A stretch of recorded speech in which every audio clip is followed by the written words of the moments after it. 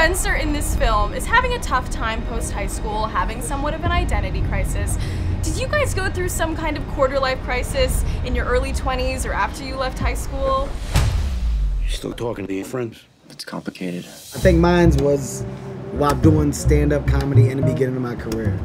Not realizing that I could be myself, and I was trying to be a version of what I thought was funny or should be funny rather than just turning being tricks. Me. Well, to get on stage. That's not. Don't listen to that. That's. I think mine hit at around 27. I had a full quarter-life crisis. Is that the quarter of your life? What are you trying to say, that you're gonna live older than all of us? It's the quarter of my life.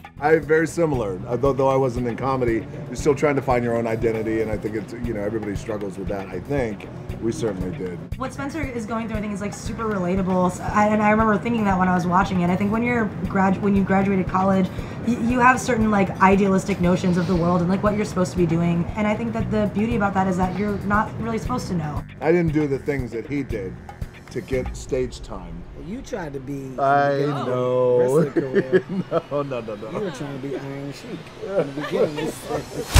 Welcome to Jumanji. Let's say you guys are the marketing team and you gotta get people to play the game, even though they might be stuck in the game forever. How would you guys market it? You would do it in the wrestler voice, right? No, I would not. Let me tell you something. Come on. Let me tell you something about the game. If you think that you know the world, you don't know the world. So we're like evil advertising people. I mean, I don't know. You might be able to spin it. I would release all kinds of animals into people's houses, like kind of like phone banking. Just release the animals. You're gonna pick up the game and you're gonna love it. And when you're done playing it, I'm gonna tell you what you're gonna do. What? I mean, I'd be like, do you hate your life? Feeling a little depressed? Maybe it's a You double can get right out of it and be in a jungle with adventure and be a hero and all of those things. That's what I would do. Yeah, I mean, Yes. that's pretty good. I can't top that. I will end it with just the smolder. Let me tell you Oh, smolder, just hit that smolder, you know. What's going on? You having a heart attack? Breathe.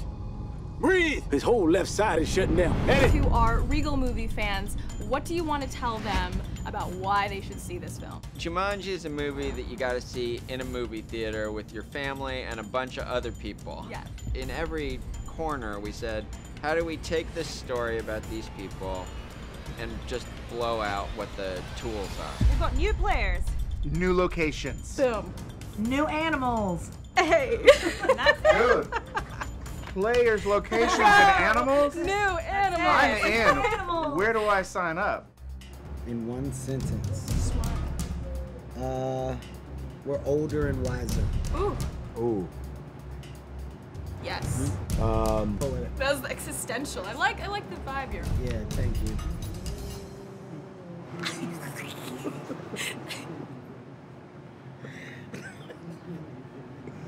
We are bigger and fun, more fun. I don't think we're gonna make it. We're gonna make it.